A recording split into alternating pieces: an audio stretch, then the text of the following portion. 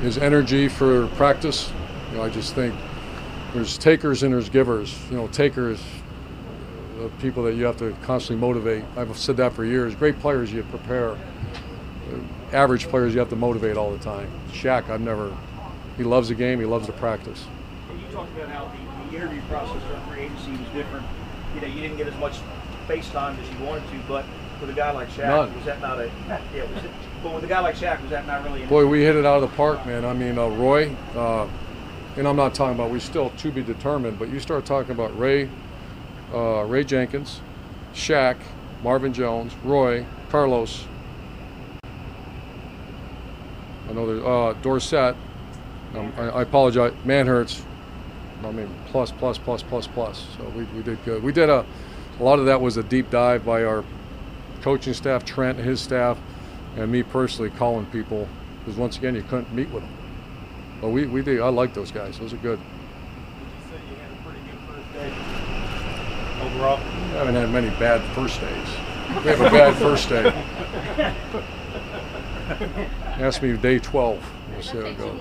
Hey, Urban, you talked about learning curve for yourself, getting acclimated. Was the fine during OTAs, was that part of the learning process? And that's a pretty hefty fine. Yeah, I went, I want to know what was it. I actually thought we did a heck of a job. We gave them every third day off. We had full attendance, so we had a little different, very proud of our guys. They love the sports performance model, and they sent us 8 plays. And the 8 plays were defenders going after a ball. I want to say 3 times they're, incidental contact. The other times were. So the adjustments we made, no press coverage right now. It was all off. And the deep really just, that's where most of the stuff was. You're challenging of DJ Chark this offseason to gain more weight. How have you seen him respond now, 4 months later, as we step out here for day 1 of training camp? DJ's great. He wants to. I heard that someone said, "How can you're challenging him?" I mean, that's daily. That's part of a coach's job. So there's zero resistance, and if that's something that can make him better, and he's worked hard at it. He looks great. His body looks great. His strength has really improved. So you talked very early on in your tenure about you can't miss on this. Based on what you've seen through 4 or 5 months, do you think that this team is going to fulfill that? Yeah, it's early. I think you evaluate each phase. Phase 1 and then phase 2. That's early on. The number one thing I wanted to make sure we got done is the player safety and health, and I don't feel good about it. I feel great about it. Shad Khan was good enough to give us what we need. We built a whole brand new rejuvenation room for our players that was not here. That involves a cryo float tank, cocoon, and infrared, and then we also made our trainers. We don't say trainers anymore. We say experts. So taping ankles doesn't make you a trainer. Becoming an expert at deep tissue, cupping, acupuncture, or dry needling they call it. So it's full of experts now in there, and that part was a plus. Now there's only one thing, as I told our players, one thing worse than not having that stuff is not using it. So it goes back to the own it. Take care of yourself, man. This is it's going to be a long journey here. So I like where we're at, but we all know we got a long way to go. Thanks, Coach. We got to go. We got players coming. You got one? Yeah. Did you get a lot of pushback or complaints from the DBs about no press coverage, not going after balls? No, and because stuff? they saw the fine, and I think the same reaction the player. A lot of them said they thought we had a great off season, and what was that fine? And then I showed them. We actually showed them the 8 plays that they sent us, and there's, to be honest with you, 4 of them. You're like, but rules are rules, and so we're going to follow the rules. That'll stop once you get the pads, though, right? Pads? Stop like that. Have a good day. Thank you.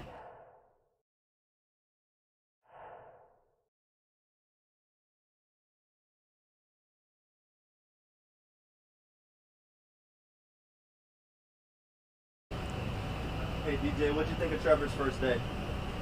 It was pretty cool. I got a few reps with him. We connected a few times.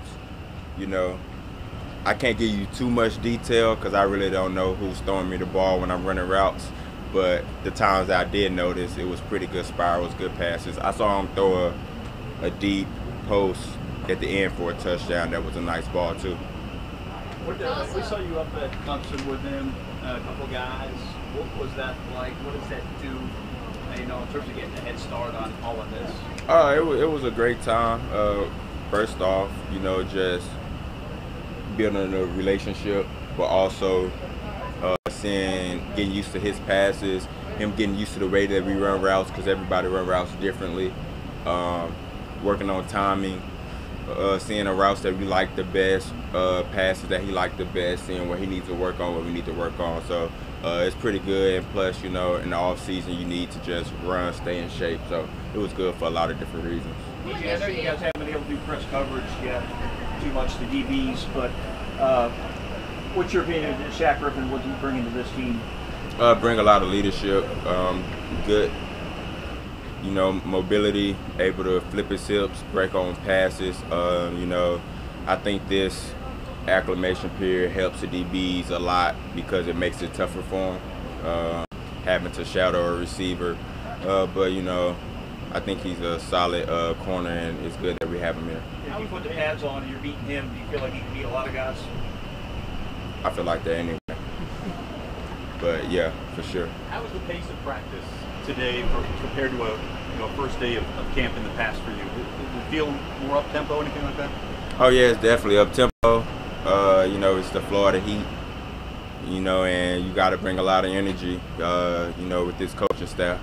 But it was good. The beginning kind of wore on us, but I feel like a lot of guys caught their second win, and we know what to expect. So it was a good first day for us.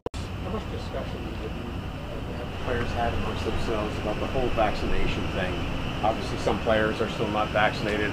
Many are. I mean, how does that conversation usually go? Is it vaccinated trying to convince the unvaccinated, or is it sort of a taboo subject that you sort of don't talk about? I mean, players ask for information, which vaccine that you may have taken or things like that. But, one thing I can say about our locker room, everybody adults, and, it's your decision. So I personally haven't tried to convince anyone to get it. I just know it's way easier throughout your day-to-day process having it. But if you're willing to take the extra steps that are required if you're unvaccinated, then so be it. Personally, like I said, it's pretty easy for me to walk in, no mask, things like that, but to each his own. DJ, you mentioned that the coaching staff wants more energy, demands more energy. Is that welcomed among those of you who have been here a few years? Yeah, for sure. It's something different. We want to win. If this is the way to win, that's what we're going to do. And, that's the plan. So, let's do it. Let's see how it works. What kind of impact does Marvin Jones have, just on you, whether, the offseason at Clemson or on the practice field? He's a good guy to bounce questions off of. We're two different receivers, but anything that I could take from his game and add to mine makes me better. He's a very good contested catch guy. I feel like I'm pretty good at that as well. So I like watching his tape, seeing the things that he do. He's been in this offense before, so anytime that there's sound bites or anything that I don't know, I definitely ask him because he knows it. And he's also just a good guy to be around, very cultured, just a great guy. DJ, are you driven by the idea of a contract out there? Not really. I'm pretty blessed right now, and I have the mindset that, I'm gonna be taken care of either way.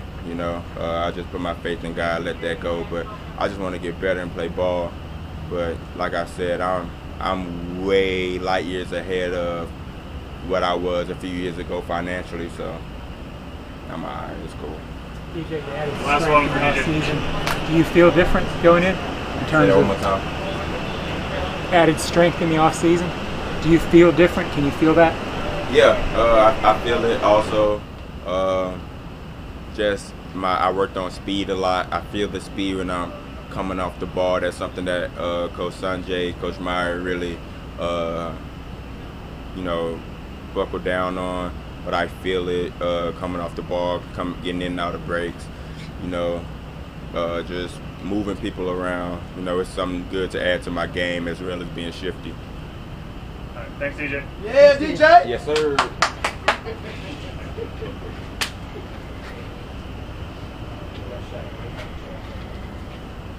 I understand that you guys haven't been able to do press coverage yet, not in pads yet. But at this point, at the secondary as a group, what do you like about these guys? What are they doing well? Man, I just liked how close we all got. You know, you talking about going through OTAs. We get this little break, come back there in camp, and nothing changed. You know, everybody's still asking questions. Everybody's still trying to get close. Everybody's still trying to grab that fellowship, that brothership, and I feel like that's awesome. You know, you go on the first day, everybody's still working hard. Everybody's still trying to learn more, and I think that's the coolest part. And we got some great rookies so far. You know, I know it's a little early, so I want to see how they kind of playing out. You know, day 1 between day 14 could be a lot different. So I'm excited to see how well they do, and like I said, man, how close we're all getting as a group. That's awesome to see because we're gonna need everybody. Shaq, so obviously so much publicity out there with COVID making somewhat of a comeback. What is your level of concern, if any at all, that this team will be able to get through the season without any kind of big surprise or sabotage coming your way through 17, 18, 19 weeks? Yeah, man, it's kind of hard to say what could happen, you know, or what's going to happen in the future. We're not sure, but, you know, the main thing is we just got to be the most disciplined team. You know, I've been on the team before that went through no COVID issues, you know, and that was the main thing about sacrificing more than what we need to be able to get to where we want to be at, you know, at the end of the day, and that's to the Super Bowl. So, like I said before, we need everybody. And we got 7 months to be as disciplined as possible. You know, the little extracurricular things outside of football, we got to be smart about it. We got to be safe about it. And, you know, I know that this vaccine thing that's going on, you know, it's totally a personal choice. You know, when it comes to me being vaccinated, you know, I had long talks, you know, with my parents, you know, who has been vaccinated. You know, I do my research on it. You know, I would never tell somebody what they should do, but like I said, you know, at the end of the day, if you don't get vaccinated, we have to be smart as a team.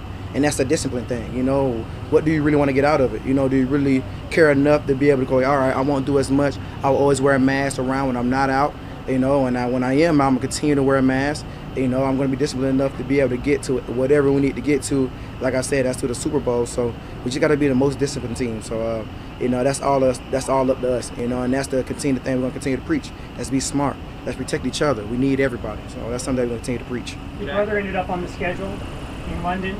When's the last time you guys played each other while not on the same team? Never. Never? Never. Besides one-on-one in the backyard or racing somewhere in the street. But, yeah, I'm already talking trash. I don't care. I don't care. You know, I told them, make sure y'all have your passports ready because I need you to make sure you make it. I need no excuse. And I told him I might walk up while he in warm-ups and push him down. So, yeah, I already started my trash talking. I'm not changing. So, can't wait to see him. It's going to be different. It's going to be exciting to see. First time the Griffin twins going against each other. So, yeah, y'all make sure y'all blow that story up because it's on and popping when I see him.